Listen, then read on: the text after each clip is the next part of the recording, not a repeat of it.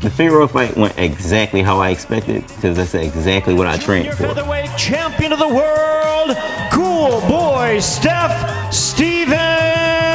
Fulton. I didn't expect nothing more, nothing less from him. I didn't expect him to box or try to switch his game plan up because he couldn't. It was too late to try to switch the game plan up against a guy like me. I can adjust, I can adapt to anything. It was smart, skillful, and I still have that pop. It was too late to start trying to box or switch his game plan up. So the only thing he could do was enhance what he already knew. That was the dirty tactics and the pressure. I feel like he was a little frustrated. And it showed at the end of the fight. That fight with Figueroa needed to happen the way it did. Everything happens for a reason. My mom always told me that. God makes no mistakes. And those things and these feelings that I've been having, all of that made me 100% stronger than I was.